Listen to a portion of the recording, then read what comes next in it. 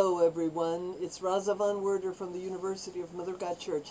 I'm talking about my book and reading from it, Theater of Justice. It's about the ministry to purgatory.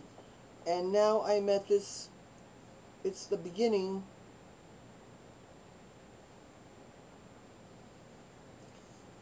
Okay.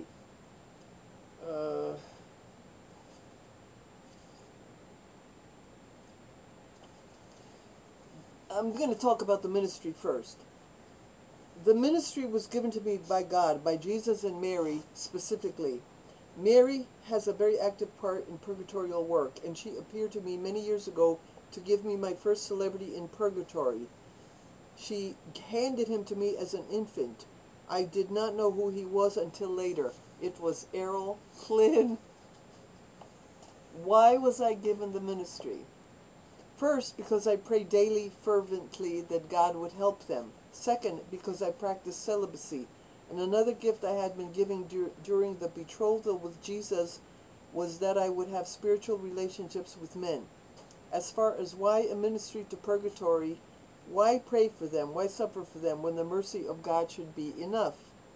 Because it is our sacred duty. When you or I want help, we often seek the intercession of the saints in heaven, do we not? Yes, and they help us. The intercessors for the souls in purgatory are not saints, but we are the living on earth. The church militant, that's what it's called, the church militant. The saints in heaven are called the church triumphant.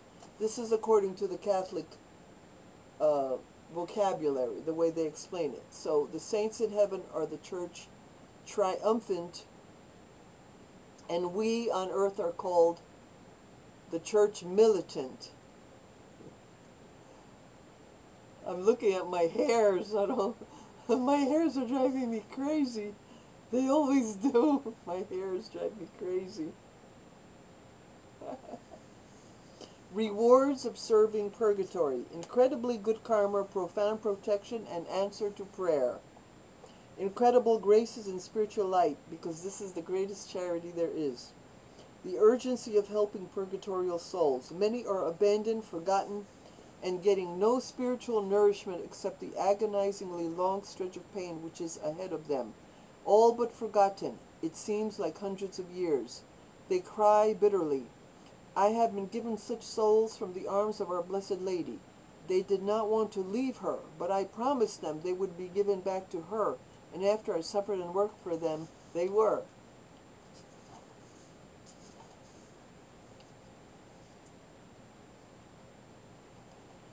I think I should begin with Errol Flynn because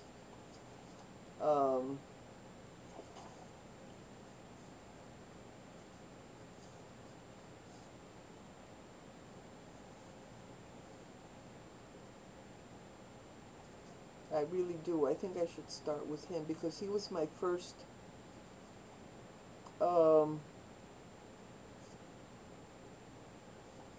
here, Errol Flynn.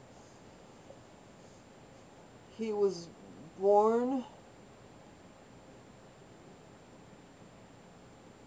let me make a quick calculation here, how many years he spent in purgatory. Hold on, 1 second. 1982, take away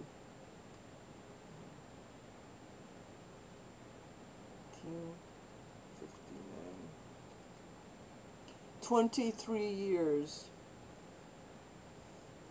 23 good years full years in purgatory he spent. My wicked mother spent 24 plus years in purgatory. Worse than Errol Flynn. Whoops. Lost my place.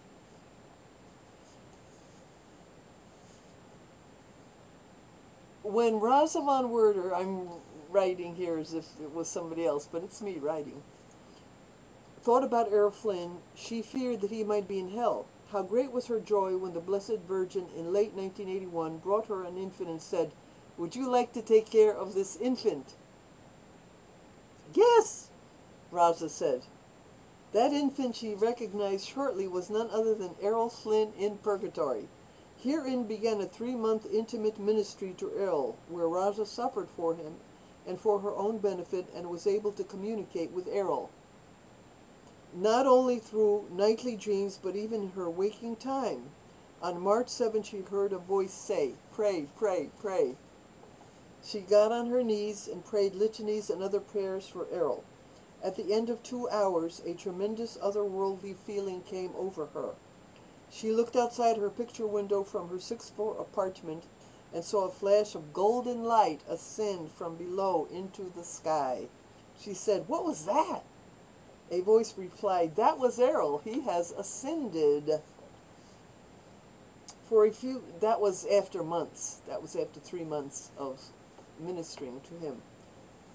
For a few days, Rasa was able to continue speaking with Errol and asked him how he felt before and after the ascension, and found out many interesting facts.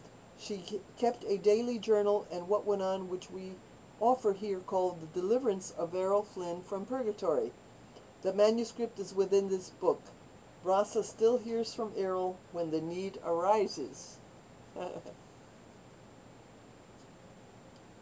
Okay, so that's Errol. And I'm not going to read his whole story now. I'm going to read a little bit about each one.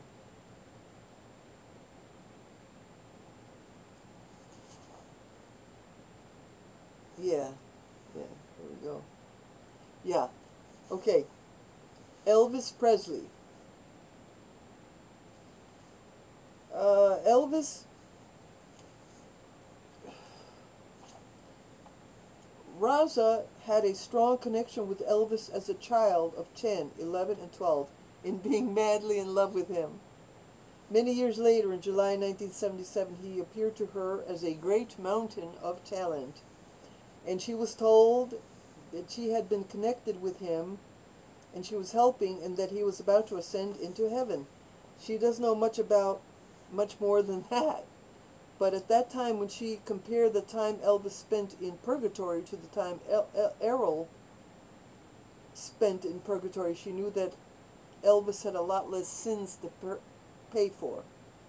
We think that you will learn about the inner states of souls when you are aware of the time they spent being cleansed. For many years, Errol Flynn held the record for the longest time in purgatory that Rasa was aware of. Now, I know other ministers who have souls that spend 50, 60, 70, 80, even hundreds of years in purgatory. I never had anyone like that. The longest of anyone that ever spent that I ministered to was my first husband, Stanley, and he was in there for 55 years. This record was broken by her mother, who ascended into heaven in 2003 after having spent over 24 years in purgatory. Rasa's father, on the other hand, spent only 2 years and 9 months in purgatory. He was a good guy compared to my mother. So Elvis spent, I should have written it down in the book. Hold on. It's about 5 years. He went up to heaven April 16, 1982. Wait, I'm doing this wrong.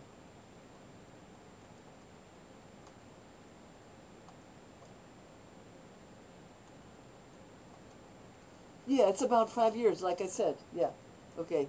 So I'm not going to waste time doing this again. I'm just going to...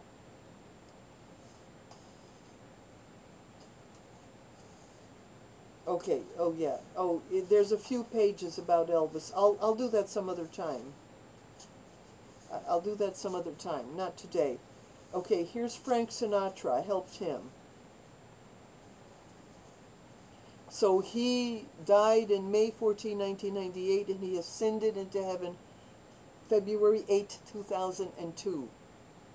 Frank Sinatra and Dean Martin were given to Rasa at the same time. The first thing Sinatra said to her was, "Can you give me a PJ?"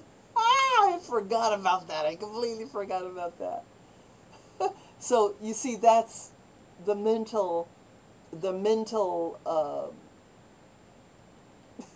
mindset, where they're at, Okay, I'm going to do this, the next video. about Frank Sinatra and helping him through purgatory.